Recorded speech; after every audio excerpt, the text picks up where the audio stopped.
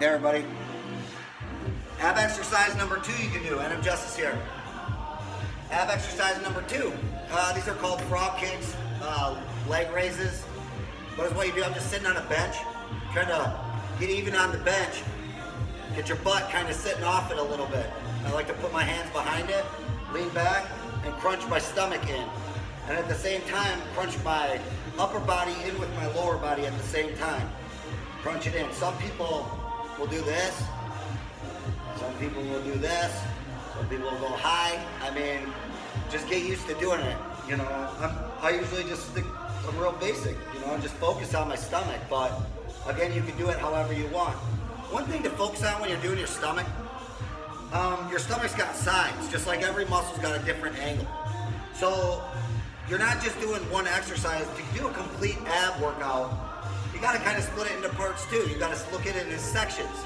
You have upper abs, lower abs, obliques, the sides of your abs, and lower obliques. Everything needs to be worked independently, but the same in a sense. Like, it's got to have a lot of condition worked into it, but all the muscles together. So again, when you're doing this, just with any ab exercise, really, or any exercise, I say it all the time, you know, focus on what you're doing. Well, I say it all the time because it's true. So you're gonna hear it a lot because it just kind of gets you back in the mindset. I gotta kind of stay in the zone. So same as when you're doing whatever exercise you're doing, you're kicking up and squeezing. Now, when I'm saying the different sides, just by you switching just 2 inches on your side, let's say, laying back, sitting up, it doesn't really matter, but you're twisting a little bit. When you start raising, you're incorporating now the sides of your muscle, your abs, your obliques. It's not just, the pressure's not just right here on the top, you're actually doing the sides. You don't feel it at all on the front. I meant the front, not the top, because this exercise you're doing, I feel it everywhere, top and bottom.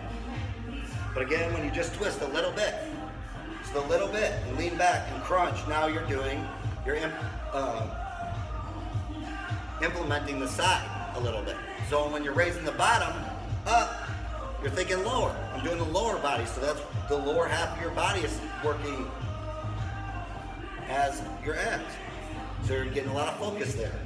Now when you're laying back on your back and you're raising yourself up, now you're doing the top obliques because you're using the upper part of your body. Same goes for your top of your abs. When you're doing just regular crunches, you focusing more on the tops. Whenever you're hanging your legs and raising them up, you're focusing on the bottom. Same thing, split with your obliques as well. You work them just like that, bottoms, but you have to turn. You have to hit them independently where you can focus on it.